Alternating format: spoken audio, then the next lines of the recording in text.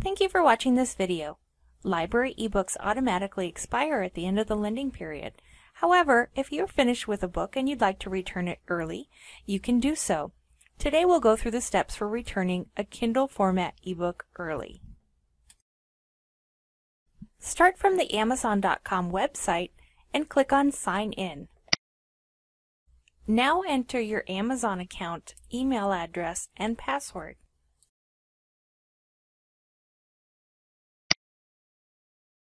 Click on the arrow by your name to open the drop-down menu.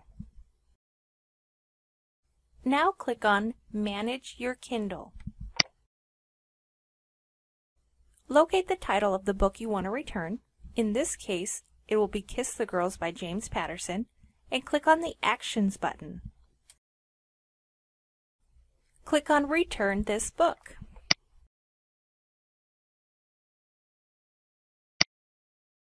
That's it! The ebook has now been returned. It will no longer show on your Kindle account or your Greater Phoenix Digital Library account. Thank you for watching.